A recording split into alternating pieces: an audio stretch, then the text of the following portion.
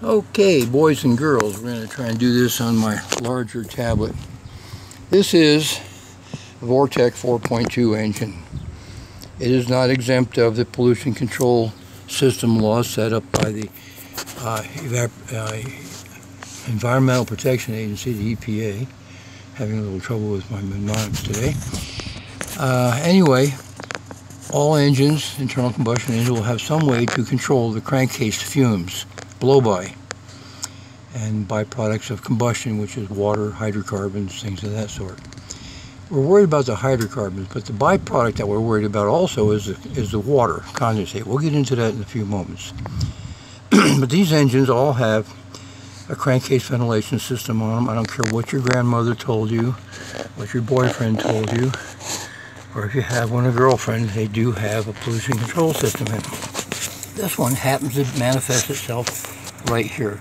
Now this hose right here, right there, that little S-shaped hose that goes up into this box, onto that nipple, onto your valve cover, is the atmospheric side of your emission control device, your PCV system. At no time is dirty air allowed to get in there. So they take the air from somewhere between the air filter and the throttle body, and the air is drawn into the crankcase through that nipple, through that hose, goes into the crankcase, washes through the engine, and come up over on the other side. Now, gotta get over here for you. The other side of the system is here. We have this hose, which is very hard to see down here. This is your CV side. This is your actual vacuum side. The other side is atmospheric. This side is vacuum. Now, this is drawn into the plenum chamber pretty much right before you get to the intake valves on the engine. The whole idea here is that we want to not dirty up this air box as much as we can help it. We want to keep it clean. There's no EGR system on here, like I said. So here we have the crankcase ventilation system is under a negative vacuum control and is drawn through that hose. Now, my recommendation is to clean that hose out from time to time. Now, I've used Berryman's B12. It's a very good cleaner. Lacquer cleaner would be okay. Berryman's is better, I think. But take that upper hose clamp off. Dump a capful or so of Berryman's in there, preferably on a hot engine. It'll go in there and it'll boil. Put the hose back on the nipple for a few moments, and let it just boil and clean itself up. Then start the engine, suck all that garbage out, go ahead and put another capful in there. Do this a few times until when the engine is running, you remove your dipstick, take it out, put your finger across the top of that tube, and you should feel a slight vacuum.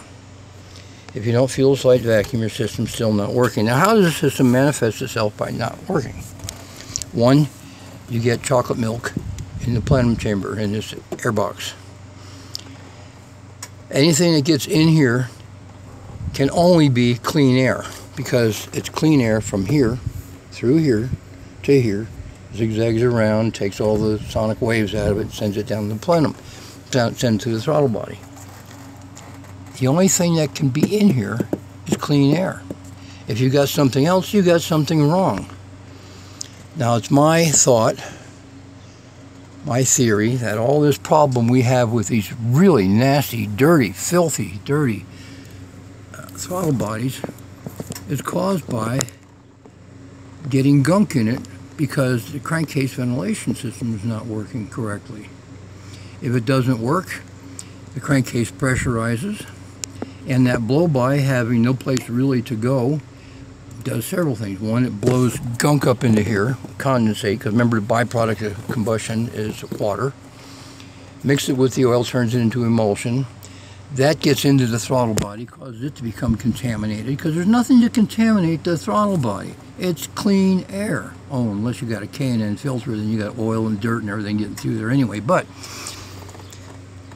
the biggest problem we're having with these things is the variable valve timing system they're getting the screens on them plugged up with that milk of garbage, gets in there and it rusts, and you get rust in that variable valve timing mechanism, and it seizes, locks up, and causes all kinds of problems. So if you will just take care of your PCV system, service it regularly, and yes, it does have one, service it regularly, and the first time you see gunk forming inside your oil cap, there's no gunk in there. That's clean. There's no gunk in there. There's no gunk in there. It's clean. My dipstick is clean. This car gets short hopped all over the place. Rarely does it get a 50 or 60 mile run. So if you're getting gunk in here because your crankcase ventilation system isn't working, that means you're blowing by gunk up through here into this chamber. Brown emulsion, chocolate mayonnaise, gets in your throttle body, ruins your variable valve timing mechanism, ruins your throttle body, causes all kinds of problems. Take care of it, it'll take care of you. Alright, hope this satisfies the people who didn't like having to go around looking at two different videos. So, hope you feel consolidated. See you later, bye.